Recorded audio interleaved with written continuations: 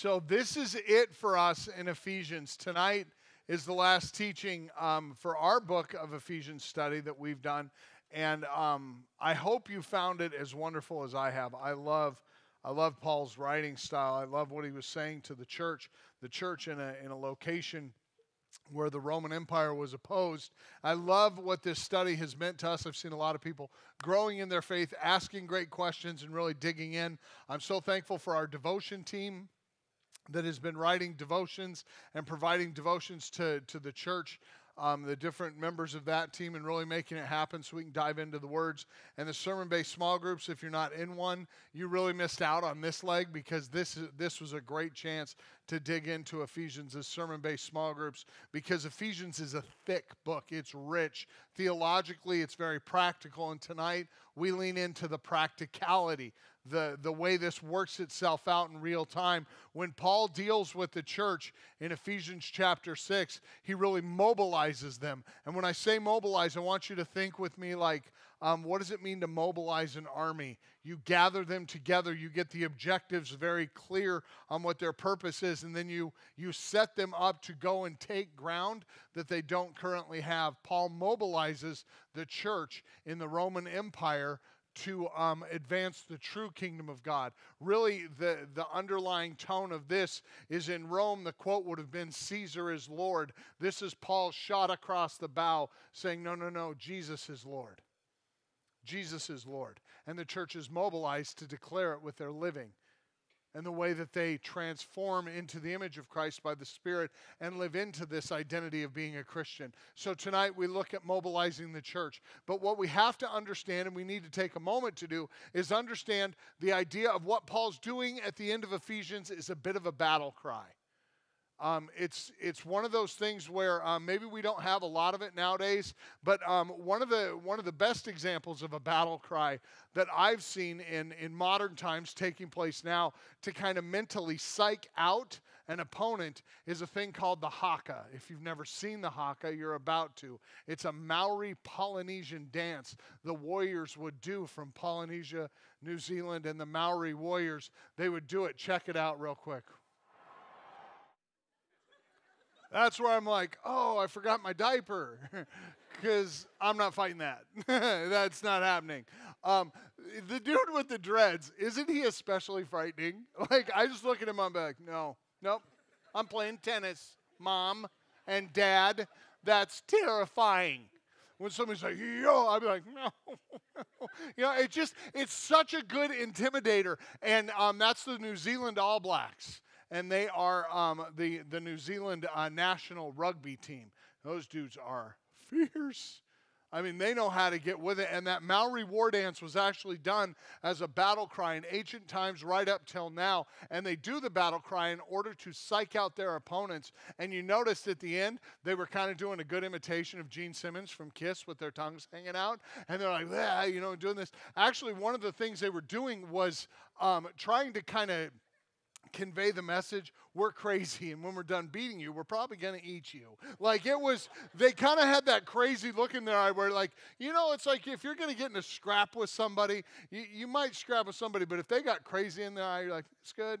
I don't need to fight. Here's my wallet. Like, that's kind of what they had going. That battle cry evokes this thing that says, you are not only facing battle, but we've come to pick a fight, as William Wallace once said. We are leaning in with this. The Apostle Paul utters a battle cry out of the back chapter of Ephesians, and it calls the church to a mobilized, focused effort to be who they were created in Christ to be.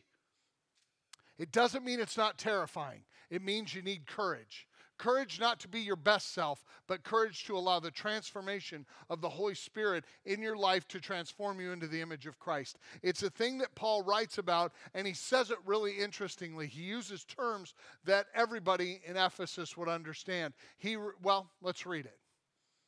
Paul says, finally, be strong in the Lord and in his mighty power. Put on the full armor of God so that you can take your stand against the devil's schemes. For our struggle is not against flesh and blood, but against the rulers and against the authorities, against the powers of this dark world and against the spiritual forces of evil in the heavenly realms. I'm going to stop there tonight, and I want to talk real quick. Look what Paul says in this. Our struggle is not against flesh and blood. That means if you're my enemy, you can't be human. Why? Because every human being was created in the image of God.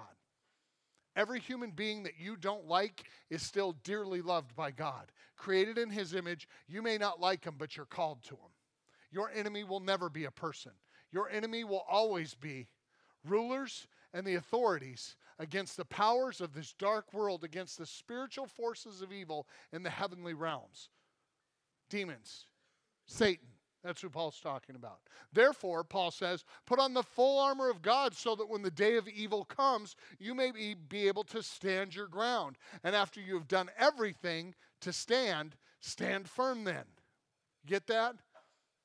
It's just stand, be present, be engaged. Put on the full armor and be there. Stand firm then with the belt of truth buckled around your waist, with the breastplate of righteousness in place, and with your feet fitted with the readiness that comes from the gospel of peace. In addition to all of this, take up the shield of faith with which you can extinguish the flaming arrows of the evil one. Take the helmet of salvation and the sword of the Spirit, which is the word of God, and pray.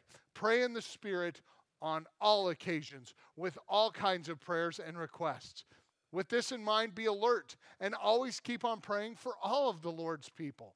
Pray also for me, Paul says, that whenever I speak, the words may be given to me so that I will fearlessly make known the mystery of the gospel, for which I am an ambassador in chains. Paul was in prison when he wrote this.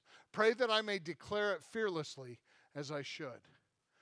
I just want to point out, we often take saints of old like Paul and Peter, and we like to super saint them, right? They just, I don't know, they just were better than us. They weren't. I want you to notice what Paul said in this.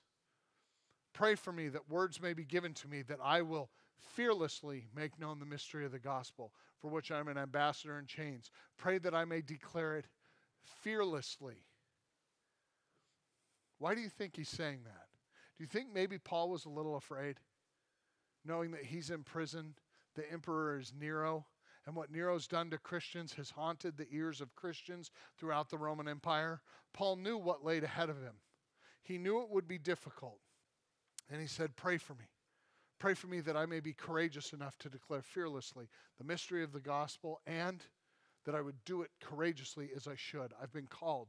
Pray for me that I'll be brave enough. Paul was human like you and I. When he penned that letter, what we need to understand is there's this fearful aspect in Paul's writing that says, I've got a hard road ahead. Pray for me. He goes on to give some final greetings. I totally forgot how to pronounce that word. The guy whose name starts with T. The dear brother, I said it twice yesterday, but it just left my mind. The dear brother and faithful servant in the Lord will tell you everything so that you also may know how I am and what I am doing. I am sending him to you for this very purpose, that you may know how we are and that he may encourage you. Peace to the brothers and sisters, and love with faith from God the Father and the Lord Jesus Christ. Grace to all who love our Lord Jesus Christ with an undying love. The Apostle Paul ends this book in this beautiful, well, it kind of fights back against that fearful narrative. An undying love, a love of Christ that died our death so that we would live an undying life, a life that continues into eternity. And we look at what Paul wrote and we say, how does this call the church to be mobilized? What did Paul do and what was his language that really kind of gave us the understanding of what was coming next? I think it's interesting how Paul wrote this, because if you know of Sun Tzu, who wrote The Art of War, anybody ever heard of that? The Art of War by Sun Tzu. It's this book that breaks down the understanding of how to wage war effectively, logically, but also engaging the emotion and the moments you're in. And the author, Sun Tzu of The Art of War, wrote this in such a way that I think you can actually kind of like transpose it over what Paul's saying and see throughout this whole text that we're called to live the art of war. one of the parts of the art of war, one of the tactics that Sun Tzu employs is this: to know your enemy. To know your enemy. Remember what I said earlier. You are not enemies with any human being. We are not enemies with any other church in this town. We are not competitors with them. We love our Reformed, our Baptist, our Catholic, our Lutheran. We love anyone who confesses Christ as Lord and Savior. Our enemy is not a Muslim. It is not a Jew. It is not a Buddhist. Our enemy is one who has no physical appearance. It's the devil. It's Satan. It is never a person. And so we need to know our enemy. So if you're fighting against one another, you're fighting the wrong battle. We should know our enemy. And if we're going to know our enemy, we need to also understand that our enemy comes with tactics. And we need to know what the enemy's tactics is. Since our enemy is the adversary of old, the devil himself, and his demons, we need to know what are his tactics. What has Scripture given us to let us know who the identity and the behaviors of our enemy? How does he fight? Well, he doesn't fight fair. First of all, he's a schemer. The devil is always looking for an inroad to get in through a side door or a window of your life or a little crack in your life and get in there and do damage on the inside. Divide you from people. He's a schemer. He's a terrible schemer. He's an accuser. The devil will never let you rest with your past. Because I'm guessing you, like me, need Jesus to be our Savior. Because I know this. If it were up to me being a good Christian, I would not get into heaven. Just period. If Jesus Christ wasn't exactly who he said he was, and his death and resurrection, without that, I don't get into heaven. I'm not good enough. And Satan does a great job of accusing me of my past failures. And I'm assuming the enemy of your soul has done the same thing to you. He's done the same thing to you over and over again. He's also a slanderer. He loves to slander people. Satan doesn't have a integrity issue. He can slander people whether it's true or false. And his slander is one of those things that seeks to do what? Divide us from one another. To get suspicious about one another and different things. We get suspicious about what's going on with this little group of people that maybe we were friends with once, but now, what are they doing now? We're not in the group, and are they talking about us? And he slanders. He slanders other people. He slanders your character, their character, the church's character, and Jesus Christ. He slanders. He speaks untruths all the times. Most likely, he speaks half-truths most of the time. He puts a little sprig of truth in, and he just kind of dresses it up in such a way that slander, your character, gets maligned. The final thing is this: he is a liar. The devil is a liar. He has lied since day one. Read Genesis 3. He misquotes God intentionally. He implies God's character is broken and flawed. He lies constantly. He will say things to you like this: oh, sure, you got over that addiction, but you know, well, I mean, you're you, right? You'll never get better. You'll never get better. You're a failure. You're a loser. You're weak. You're stupid. You'll never succeed in life. Why don't you just settle down where you're at and not make any noise and embarrass yourself? You're worthless. Nobody wants you here. You don't want this world to be better without you. He lies constantly.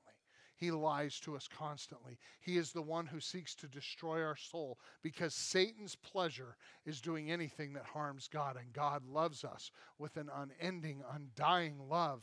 And it was proven in the person of Jesus Christ, who Paul talked about. So we need to know the enemy of our soul and his tactics as a schemer, an accuser, a slanderer, and a liar. But we also need to know that he uses camouflage, right?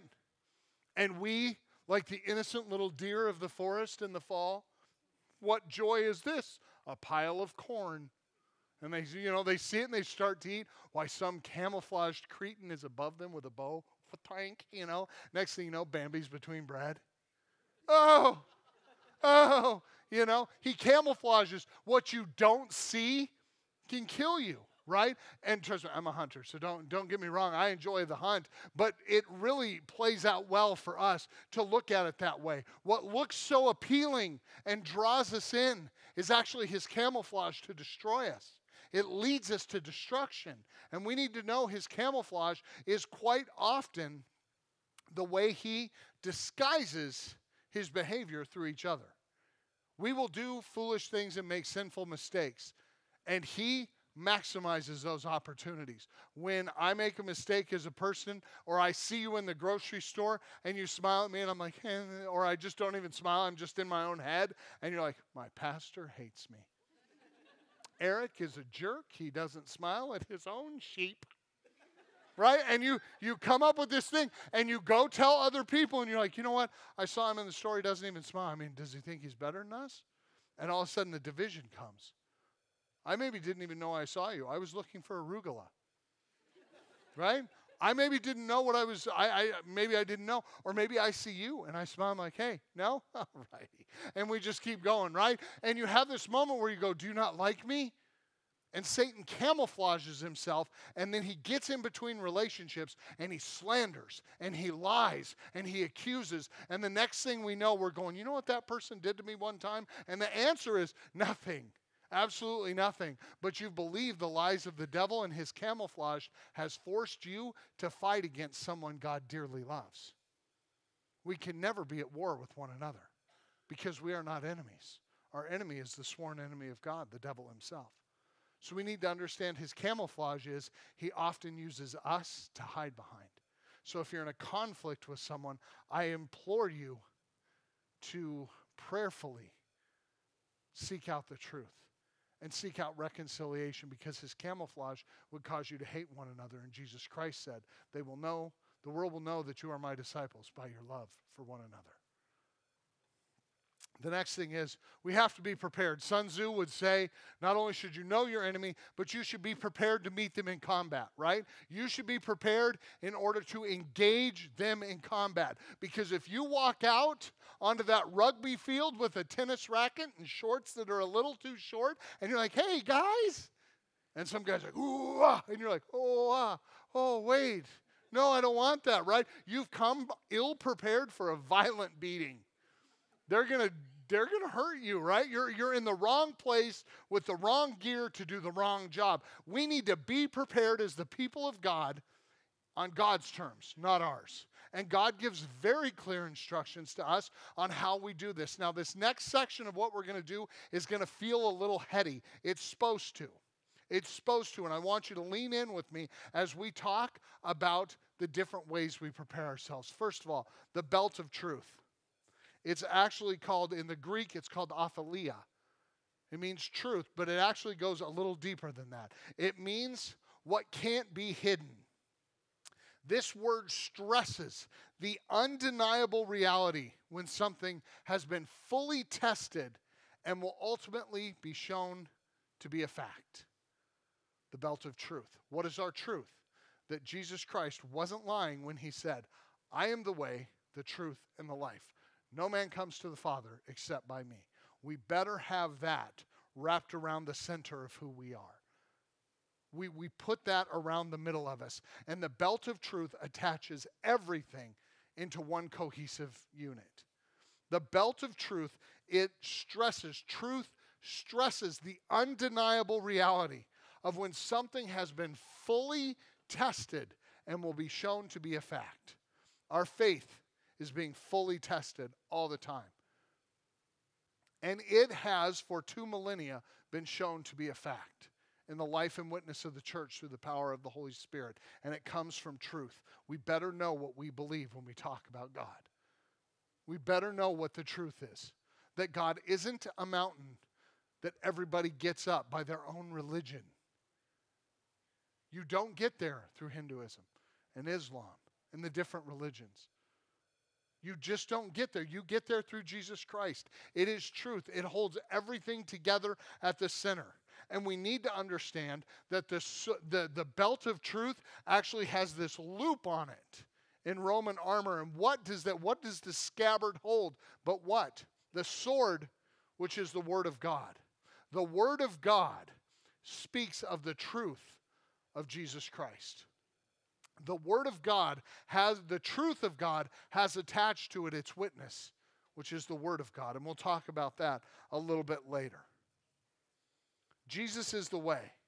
He is the truth. He is the life. We have the Spirit of truth living within us. We have to be people who learn to discern and believe not only what Scripture says, but it's calling on our lives to transform this world by participant faith in wearing the truth we believe openly on the outside. The next thing we know is God gives us this breastplate of righteousness. He says in the scripture, put on the belt of truth and then the breastplate of righteousness. This is kind of a cool one. If you're a medical person, you might hear this word and think, oh yeah, the word of it for the breastplate, it starts out, it's called tharaka. Isn't that kind of a cool, it sounds like an 80s rock band, doesn't it? Yeah, tharaka, but it's actually where we get the term thorax. And your thorax is right here, the ribs, your main breastbone here. And it says, put over your thorax, put over the center part of you, this protection. Guard your heart. So it says, over this middle part of you, God has already physically put in your rib cage and your breastbone to protect your organs. But put on something more. There's this reality, and there's another Greek word that I'm not going to bore you with, but it's you've got your thorax, but then it talks about what covers it, and it describes a covering that protects the very thing that is in conformity or unity with God's own being. Protect the part of you that is in conformity, being made into the image of God's own being, and it makes you upright. If you think of an armored chest plate, like Batman has an awesome armored chest plate, and you put that thing on, it's not like you can slump over with it, right? Because it's stiff and it's rigid. It keeps you upright. Our heart, the thing that is our inmost being, that is being conformed and transformed into the image of God by the Holy Spirit, it is protected.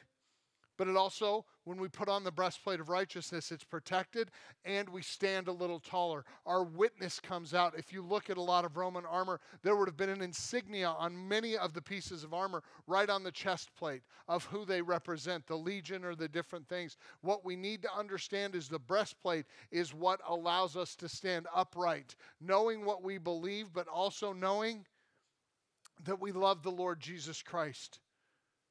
And in our hearts, we're being transformed into his image. And we need to protect that against the enemy. Against the enemy who seeks to knock us down. Do you ever see anybody fight laying down? Unless you watch MMA, that's they do that there, but that's a little janky for me. But most of us, if we get into a scrap or a scuffle, we're not going to be like, oh, let's fight, and we lay down and get at it. That'd be weird, right? Nobody does that. The breastplate actually allows us to stand up with our heart protected and lean into the battle God's called us to push back the darkness that seeks to occupy the hearts and minds of people all around us. We have to be people who stand upright in our faith, and we're not ashamed and cowering and hiding that which is being transformed. But also, we have a breastplate that says we protect it.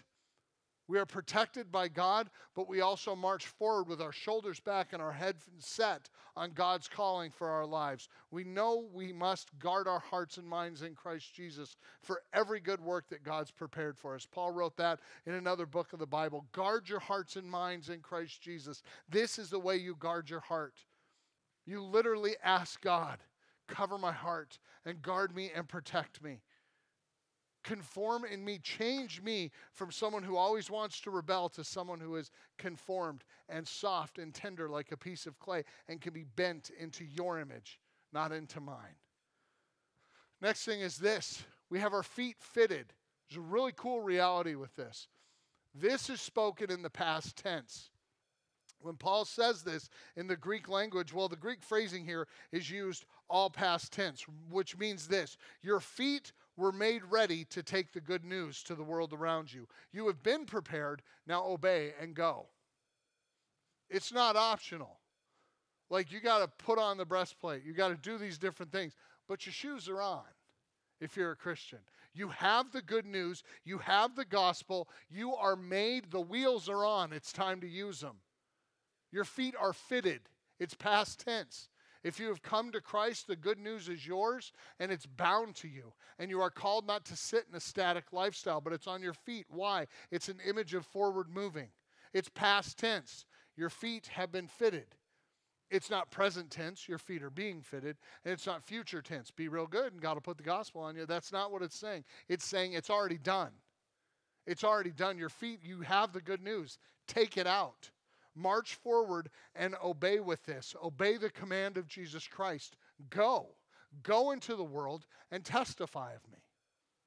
The gospel is bound to our feet. But in contrast to our feet being fitted, past tense, is the present tense calling to the church to take up the shield of faith. This is an active reality. This is a verb, okay? The Greek verb. And it's saying, pick it up. And it's got another kind of cool name, the alabantes, the shield.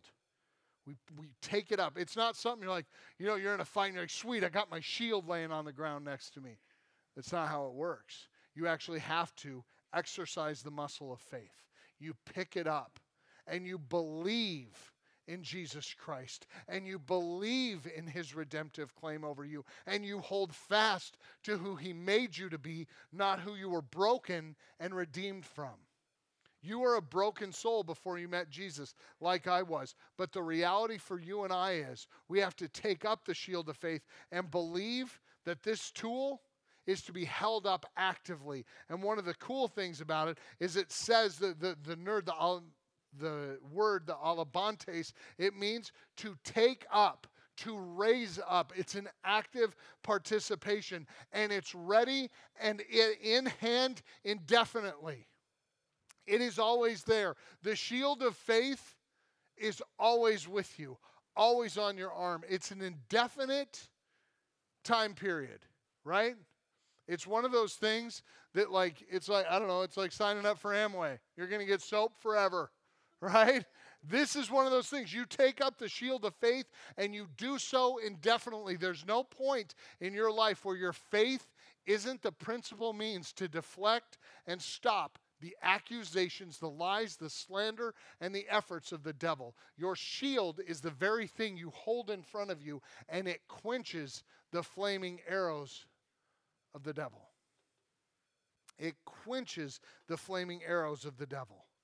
And we have to hold it up, trusting that our faith will do what it is designed to do. Our faith in Jesus Christ, first and foremost, his life, death, resurrection, but also in his calling on your life. You have to have faith that Jesus Christ intends to use people as broken and messed up as us to march the kingdom forward.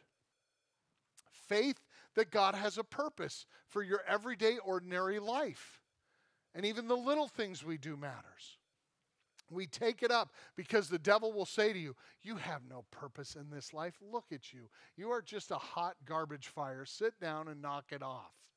And you'll be like, you're right, unless you hold up the shield of faith and you say, no, I know this.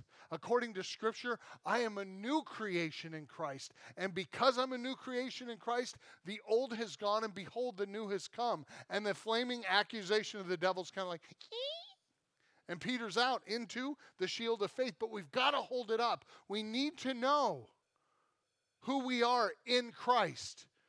Because we already know well enough who we are in our own power and in our own life. The shield of faith stops the accusations. It stops the reminders and the deadly truth of who you were. It also quenches the lie of who you're meant to be in the devil's eyes. We have to hold it up. And we have to fearlessly defend that which Christ died to save, our life and our purpose for the kingdom of God. The next thing we have is the helmet of salvation. I like the helmet on this picture with this menacing metal man here. I like the helmet of salvation because it has some cool meaning in the Greek. It literally translates to receive a helmet, to have a defender. This is my favorite. The salvation of your mind. Isn't that cool? Pick up and put on the salvation of your mind. Here's what we know. Mentally, neurologically, we make choices. Let's talk about me and potato chips for a minute. There's a neurological pathway to those salty, golden gifts from the ground. I love them. They are a root that I adore. I like them fried, salty, and dipped in ketchup. I will eat them off the floor if you're not looking. I find them delightful. I had tater tots at lunch and chips in the kitchen when no one was looking. I love potatoes, right? There's a neural pathway that says, Eric, when you eat these, you feel love, right? My brain's going, I'm going to stop working because things are going to start bursting if you don't stop loving potatoes. There's a reality that my neural pathogens, and I have this thing in me that if I'm sad, my wife knows this, I'll be like, let's have a sandwich or something. Why? Because for me, for some reason, comfort eating happens. It's a neural pathway that's an unhealthy way of dealing with something, and I believe this. I believe that Jesus Christ, and I was joking, I didn't like wolf down a bunch of potatoes. I was using it for an example, but we need to understand that Jesus Christ died for our sin to be resolved. But he also put around our minds salvation. And your neural pathways can be conquered by the Holy Spirit living within you. If you have an addicted pathway, and you all of a sudden something happens, and you feel that neurological path to the bottle, to the screen, to the shopping, to the gossip, to whatever it is, whatever feeds that monster inside of you, you need to know this. The helmet of salvation should be put on by Christians.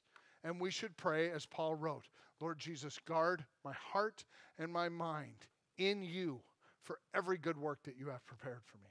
And literally, I don't care if you look crazy.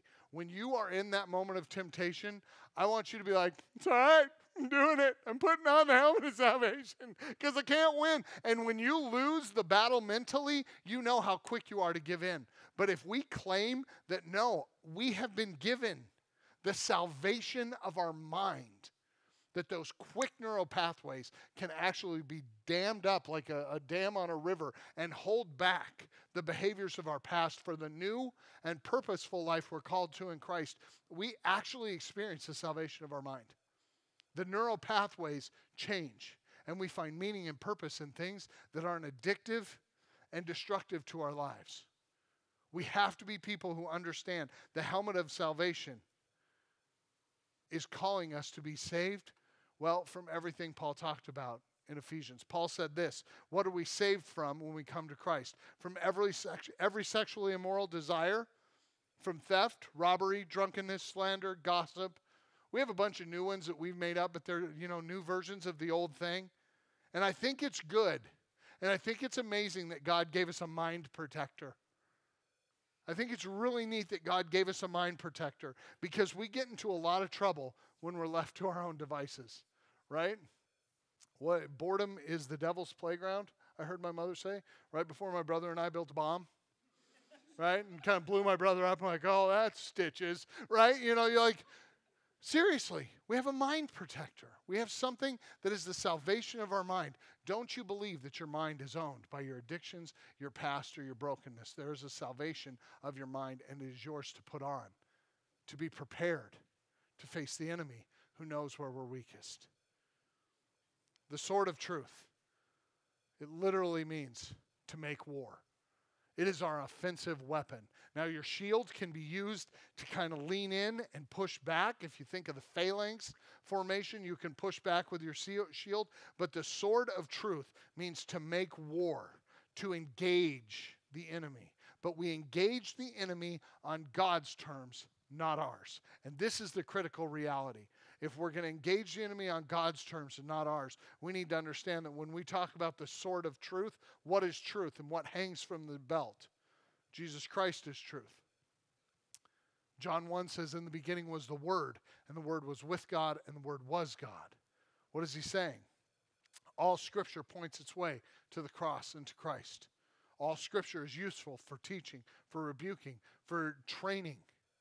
We need to understand the Word of God is our only offensive weapon. It is our primary means to cut to ribbons the evil that seeks to lurk in the corners and jump into our minds and lead us astray. The Word of God is the reality of what we need to be speaking. We need to speak the Word of God back against the temptations that come our way. We need to speak the Word of God proudly as students of the Word. With joy and gusto, speak back to the devil the Word of God. Not our own ravings of not again, but we need to speak back the word of God, and we understand that this is our response. This is the response God gave us. Jesus Christ was tempted in the wilderness after 40 days with no food, and first temptation was bread. And what did he say? It is written. Man doesn't live by bread alone, but by every word that comes from the mouth of God. That's the book of Deuteronomy. Jesus believed it worked, and he was the word. And the devil had to be like, oh, he steps back. So he takes Jesus to a high hill. He shows him all the kingdoms of the world. And he says, bow down and worship. I'll give it to you. And what does Jesus say? It is written. Worship the Lord your God and serve him only. Oh, literally, just cutting the devil to ribbons. So the devil takes him to the temple. He shows him the temple. He says, jump, for it is written that God will give his angels concerning you authority to protect you so that you won't even stub your toe when you hit the ground. And what did Jesus do? He corrected the devil's misquote of Scripture. And he said, it says, don't put the Lord your God to the test. Jesus quoted the book of Deuteronomy, and he smacked the devil like he had Thor's hammer in his hand. He knocked him out of the universe. He could not deal with it. The devil ran away and went and waited for another opportune time to tempt him. That's what Scripture says. If you want to know how we fight evil in our minds, in our hearts, in these places, we quote the Word of God. And here is why. The Word of God is more than just our rule of faith, but it is our rule of faith. It is the standard. But it is our source. It is our response of strength. And it is our defender when the enemy is close.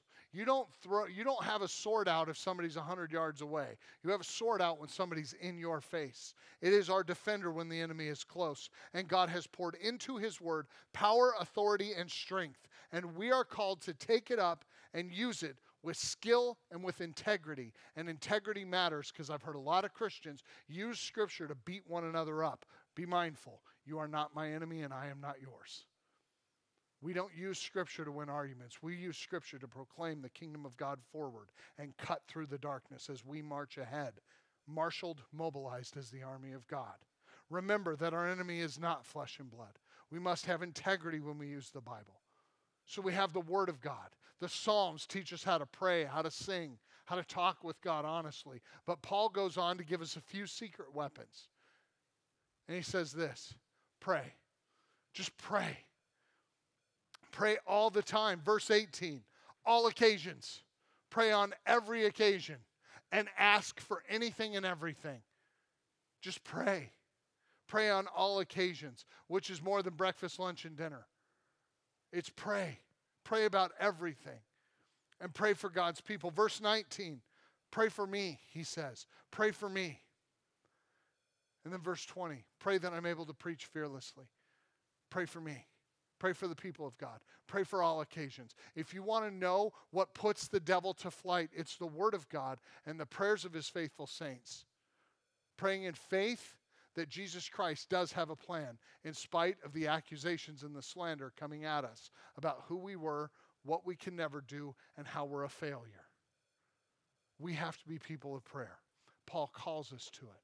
And he says, pray for one another. Pray continually. And pray that the gospel will be made known fearlessly. I know you're afraid to take the gospel into your workplace. It's not popular anymore, but that doesn't change our calling to be mobilized and marshaled to the task, that we lean in and we push back against the darkness. So for us, we have to apply this quickly in two ways. Instead of asking, do you accept that there's an enemy, I want you to just understand there's an enemy of your soul who seeks your destruction and your life to be purposeless and pointless. There is an enemy. His name is the devil. He has demons, and they seek to undermine and lie about the character and truth of God. Understand there's an enemy. You know his tactics. You know his camouflage. Understand that there's an enemy, but also, remember Sun Tzu? Know your enemy. Understand he's out there. Understand he'll remind you of your past. Understand what he'll do to undermine your confidence. But your confidence is never in you. It was always in Jesus. You didn't save your soul. You didn't save my soul. He saved us. Our confidence is in him, whom the devil can't touch. Our confidence and our identity and our purpose is rooted not here, but in Him. So when we understand that we have an enemy, we also need to understand we have an advocate. We have a Savior. And we have the Almighty Creator who has called His church to stand up and push back against the darkness, understanding that our enemy will lie, cheat, and steal, but Christ came to redeem all that was lost. He will do it through your life, not through its perfection, but through its transformation.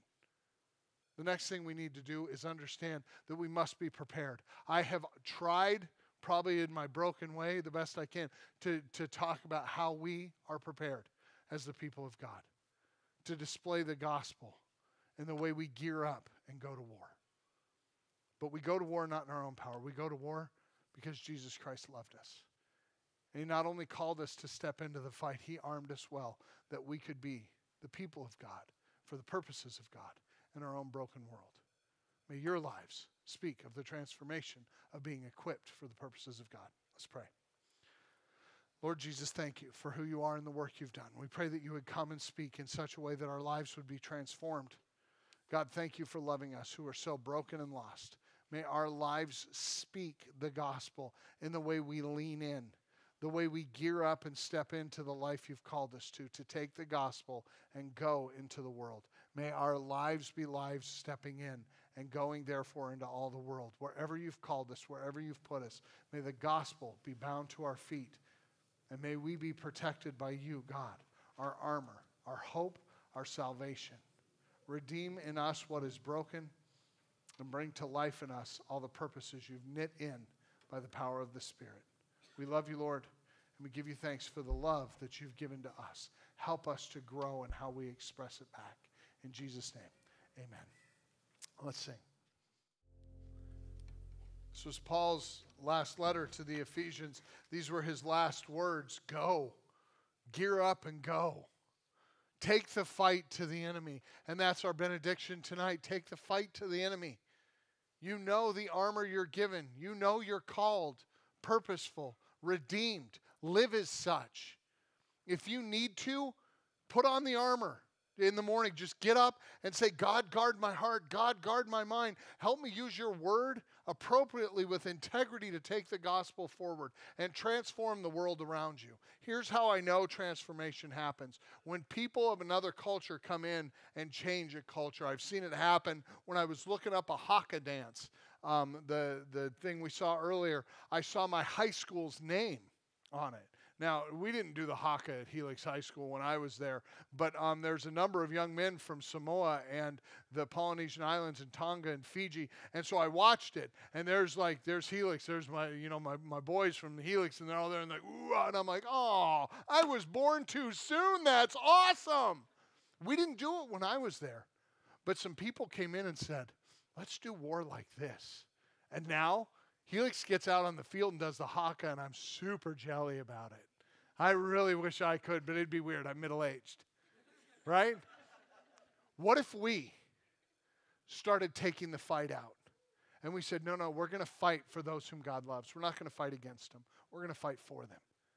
And we change the world around us. We do it by one faithful act, by one obedient Christian at a time. Go and live under that calling to change the world, not by your power, but by the power of the one who called you his own. You are a Christian. You bear the name of Christ. Live as such. And as you do, may the Lord bless you. May the Lord keep you. May the Lord cause his face to shine upon you and be gracious unto you. May the Lord turn his face towards you and give you his peace. In the name of the Father, Son, and Holy Spirit, the church must leave the building. My friends, you're dismissed.